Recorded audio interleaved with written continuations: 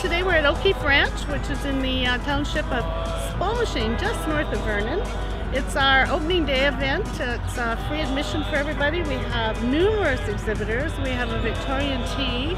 We have hay rides today, and we're launching a new exhibit in the museum. OKeefe Ranch has all kinds of things that interest all our visitors. We've got a model railway, we've got a number of rare breed animals, and of course we have all of the historic buildings. We open today and we stay open until Thanksgiving long weekend, and all season long we have events. This is the place to be in the summertime. We welcome visitors from all over the world.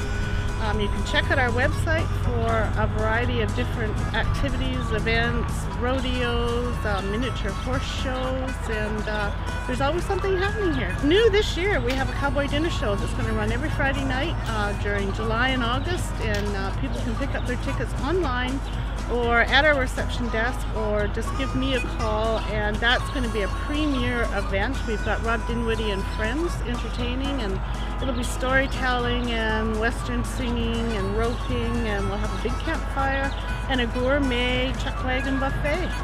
So we hope that people will come out and enjoy the flavor and the culture of BC's early ranching history. The kids love the animals.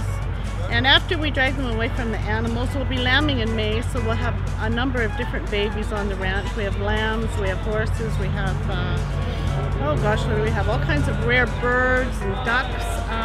And we also have heritage candy in our general store, so that's the other big draw for the kids. We welcome groups of all sizes, so if you have a family reunion, if you know someone who's getting married. But anyway, we have special rates for groups of all kinds, so don't be shy about giving us a call, because we look forward to taking care of everybody.